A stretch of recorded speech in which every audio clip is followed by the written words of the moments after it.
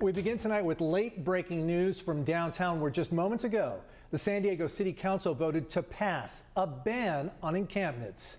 Good evening and thank you for joining us. I'm Carlo Cicchetto. And I'm Jesse Pagan, in tonight for Marcella Lee. The council voted 5-4 tonight, but before the vote, the council heard hours of public comment with hundreds of people showing up to speak on the unsafe camping ordinance. CBS 8's Richard Allen has been following the meeting all night long. He joins us live from City Hall with what happened tonight. Richard.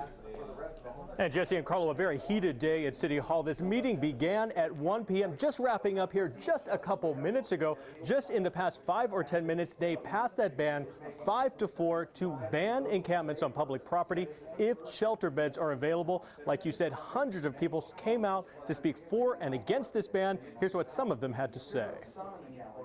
You need to offer a hand instead of a damn ban.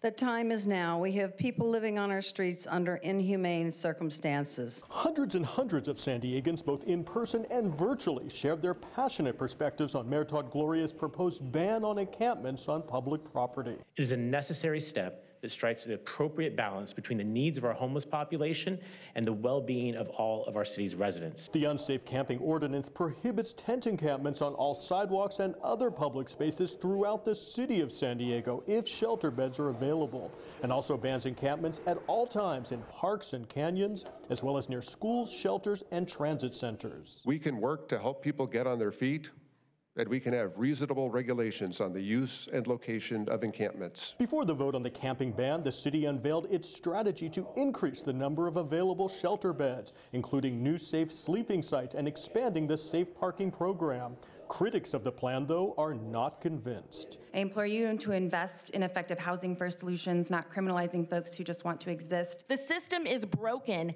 and you are allowing the mayor to blame the victims of a broken system for his failures. Shelters are not housing. Shelters are not the answer. While supporters countered that while it's not a perfect plan, something has to be done, especially in the downtown area. The crisis is escalating to a critical point. We have people, homeless people, going into our restaurants, taking food off of customers' plates.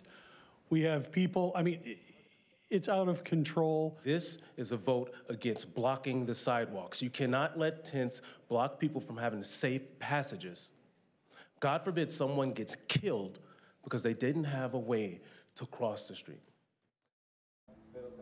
And again, this ban on encampments on public property has passed, and passed by the slimmest of majorities, 5-4. Council members Kent Lee, Vivian Moreno, and also Council President Pro Tem Sean Elo Rivera and, President Sean Elo Rivera and Pro Tem Monica Montgomery Stepp all voting no on the ban. This should go into effect later on this summer. Carlo and Jesse.